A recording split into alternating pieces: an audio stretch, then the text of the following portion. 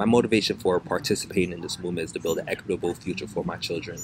Growing up in New York City during the stop and frisk era, I realized quickly that life was different for black and brown folks when dealing with the police. From getting a gun pulled out on me at the age of 12 after school to just simply observing the distrust and tension between the black community and law enforcement, I don't want my kids to grow up in a world with that type of fear. My goal for the movement is to, besides building accountability and transparency within the police force, is to not have anxiety when having interaction with the police, to trust that the ones whose job it is to protect and serve doesn't have a history of abuse. I simply just want justice, equality, and comfort in my own skin.